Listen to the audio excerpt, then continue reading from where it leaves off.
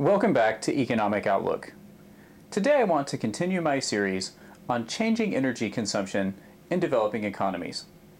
In our last entry, we saw that energy usage in more developed markets provided a useful context to view energy consumption in the developing world. China is the most notable developing country because of its spectacular record of economic growth. Chinese energy consumption reflects the policy decisions which have led to this growth. In 2005, industrial activity consumed almost two-thirds of China's energy expenditures. Transportation and commercial activity consumed another quarter of the total, while commercial activity and agriculture each used 5% of China's energy. This distribution of energy reflects China's commitment to industrial development.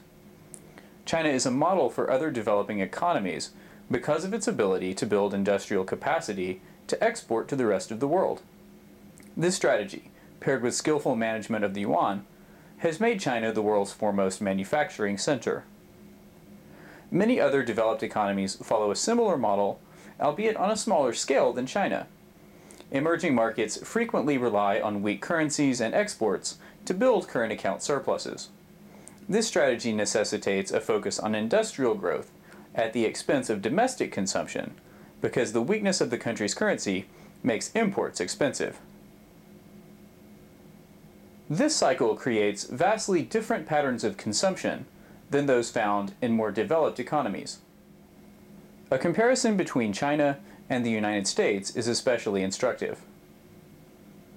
As expected, there was a substantial gap between China and the United States' relative industrial energy consumption.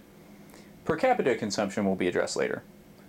The corollary to China's focus on industry is the United States' transportation situation.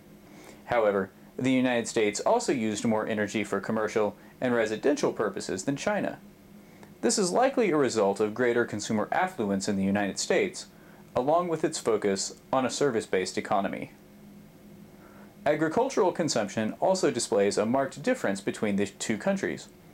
Proportionally, China spent 4 times as much energy on agriculture. This reflects the gap in efficiency between developed nations' agricultural programs and those in most emerging nations.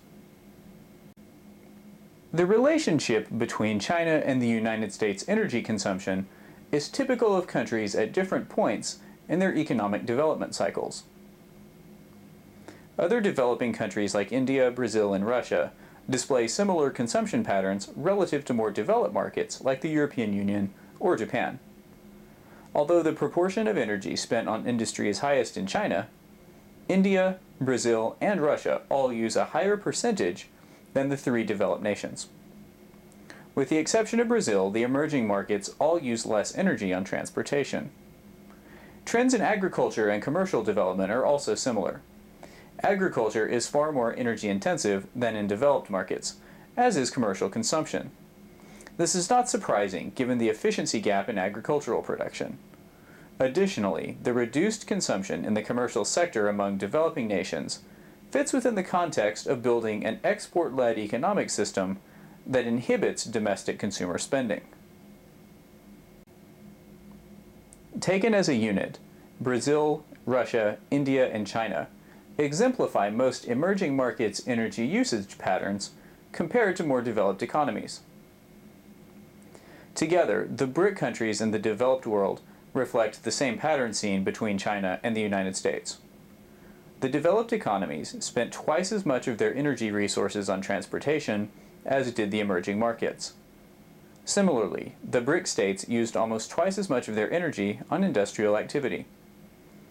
Agricultural consumption for the BRIC countries was more than twice the rate of consumption for the developed world. This shows that different levels of agricultural development is not unique to just the United States or China. The developed world used more of its energy to produce food, but suffered from inefficiency. The lack of consumption for commercial purposes again supports the idea that developing nations have smaller commercial sectors as a result of the export-oriented monetary policy many of the states practice.